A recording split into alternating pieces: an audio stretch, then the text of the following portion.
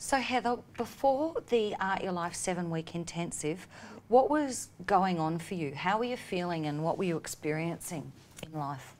Probably a lot of negative feelings about myself, doubting myself all the time, thinking I wasn't good enough, being really scared to take risks in case people judged me, and just really disliking what I looked like, who I am.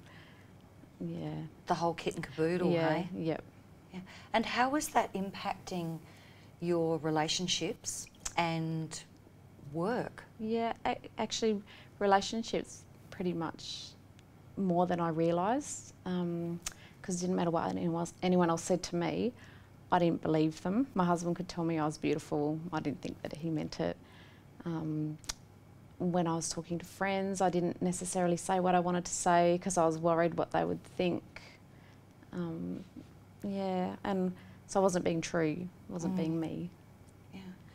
And during the program, what are some of the keys that helped you to change that? Or what are some of the things that changed that? Yeah, geez, the whole program. It's hard to pinpoint.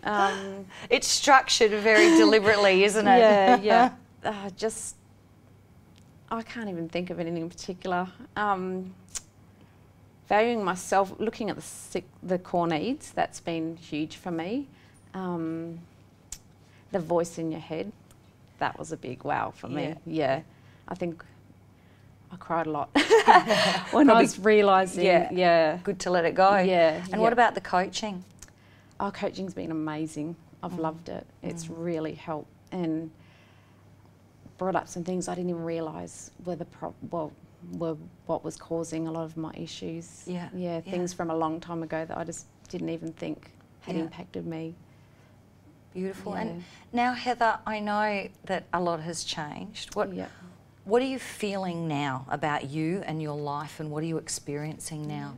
Oh, I went out last weekend with my husband, and it's probably the first time in a long time I haven't been thinking, oh, who's he looking at, or worrying about how I look. I didn't care. I was having fun. I felt good. More confident to say what I feel. I'm feeling really good. Yeah. I don't sit there and look at myself and think, ew. So what do you think instead? Now when you're getting ready and you're sort of going to work or going out? Oh, I'm just as good as everyone else, and I have got lots to offer. So appreciate myself a bit more. Yep. And what about at work? Because I know you've been doing some amazing things at work, Heather. Yeah. You know, you're a teacher. Yeah. And I've seen your Facebook posts about what's happened with quite a few of the kids. You're using Art Your Life tools in the classroom. Yep. And I've actually had some great feedback last week at parent, student, teacher conferences. Particularly the buckets, learning about the buckets has been huge. So I've put a lot of what I've learnt in Art Your Life, tools that were given to me, I've put that into my classroom, and I'm getting a lot of positive feedback from parents, from the students. They're encouraging each other. They're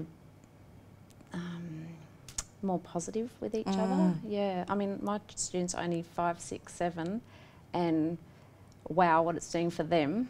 I can only imagine what it will do for older children. Yeah. That's fantastic, isn't it, Heather? Because imagine if we could get all of the teachers to do Art Your Life. Oh, it'd be fantastic. And because these are life tools, aren't they? Definitely. And that's when people say to me, is the program about losing weight, is about this, it is about that, is about that. I go, no, it's about life. Yeah. And it really is about arting your life. Yep. And I love that you're actually helping others art their lives, Heather.